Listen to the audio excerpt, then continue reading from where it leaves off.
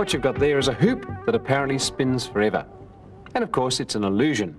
A very clever one used by advertisers. They put that in a shop window. It's a great attention getter. Then you look at what's on the display. Sometimes it's more than one ring. It's 3 or 4, all apparently running on each other in this precarious tower that threatens to fall down and never actually does. It's an illusion, a trick, and I'll show you how to do it.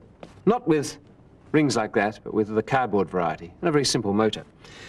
Well, for cardboard rings, start with a cardboard tube. One of these things from an empty paper roll, and you have to reinforce it in a couple of vital places. You do that with sticky tape. Take one strip of sticky tape and put it all the way down that side, and make sure it's straight and doesn't have any ruckles in it.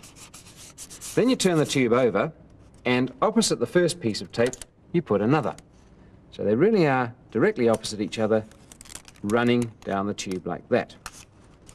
And then snip off all the mucky bits so that you have a clean end of the tube to start from. Now we're going to cut those rings, and they have to be about 1/2 centimetre wide. So you come in from the clean end of the tube, put the scissors right on the edge of the tape. It's a bit hard to see because it's clear, but you can perhaps just see it there. Put the point of the scissors in, they must be pointy scissors, not blunt, and start to snip. And you go all the way around until you meet the tape again. Not that bit of tape, you can cut through that, but the piece of tape where you first started. Don't cut through that, because that is now a little reinforced hinge. You can go halfway through, but no further. And there's your first ring. Now the second one starts not from this piece of tape, but from the opposite one. So turn it round, do the same thing again. Scissors in on the edge of the tape, don't distort the tube too much, cut your way around through, this time, that piece of tape, and not through this one. Now I'm making rather a pig's breakfast of all of that, but if you do it neatly, it'll come up rather like that. There I've got 3 rings.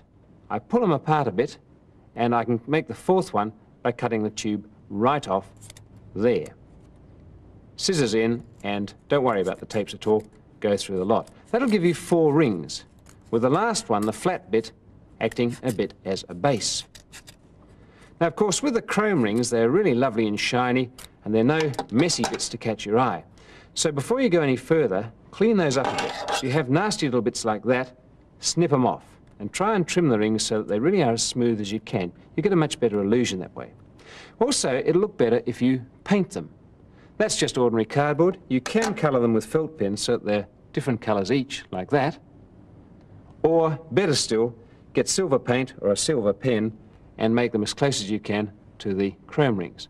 That's the set I'm going to use. You'll notice I've pulled them apart so they really form a sort of zigzag. That should do the job well. You see they stand up like that. Clear the decks and we'll do the motor. For the motor you need a card, and you need to cut it into a square. I'm just using ordinary cards here, but anything does. That's not quite a square, but it'll do as long as it's pretty regular. You need a thread at each corner, which can be done by making a little hole and tying the thread through it, but there's no need for that. I just use sticky tape and stick a thread on in each place.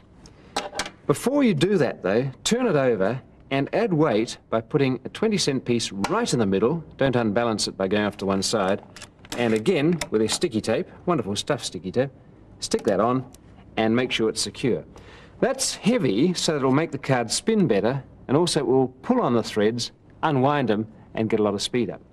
Well, with the threads on each corner and your 20-cent underneath, pull all the threads up to the top, and when the platform is hanging absolutely flat and level, tie the strings off at a distance of about 50 centimetres from the card. You've got this little hammock on which you can make your ring set. Well, I've got one set up here. We'll bring it in, and I'll show you how it goes. There we are, flat card, 20-cent underneath for weight, and about 50 centimetres of thread up above. Now you get this platform and give it a spin, and it'll wind the strings up. You let it do that till they're wound up, about 2/3, even 3/4 of their length. Just leave enough space at the bottom to be able to get those rings in there. And I think that will do. So we hold the platform still, bring our rings in there, sit them right on the middle, or else they'll fly off into space and you won't get any illusion at all. When they're properly in the middle and it's wound up, make sure it doesn't swing like a pendulum, let it go. It'll unwind, it'll spin, and at the fastest speed, you get the illusion of the spinning rings.